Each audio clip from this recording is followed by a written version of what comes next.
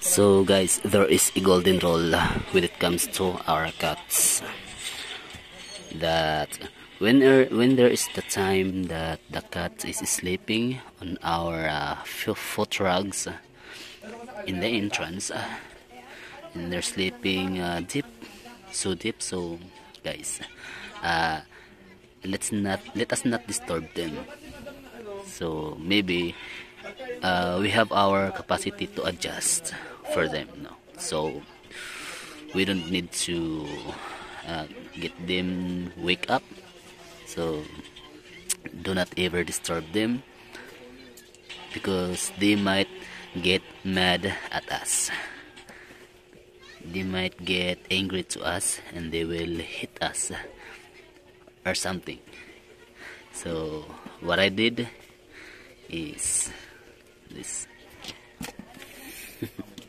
So I provide another new foot rugs for myself, so that I cannot disturb this little cutie creature, since she is sleeping so deep.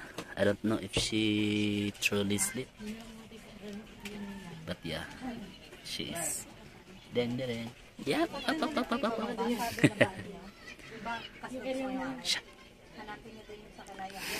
See, that's what their talent is. So I have to make my adjustments. Okay. So guys, if you have your cats in your house, so don't ever forget to have an extra foot rugs, because they love to sleep in our foot rugs in the entrance. I don't know why. Sometimes I just thought that they're just tripping us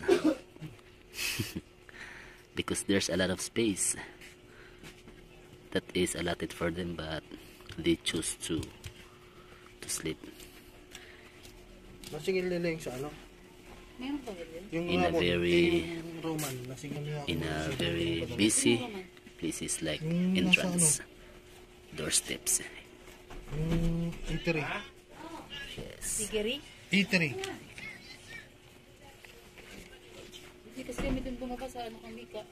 So don't ever let her Ibig sabihin, yung mga pinapadala kong hello, hindi binabalik sa akin. She might get angry. Bye-bye. Kaya nga, meron pa doon hindi pa ako napadala.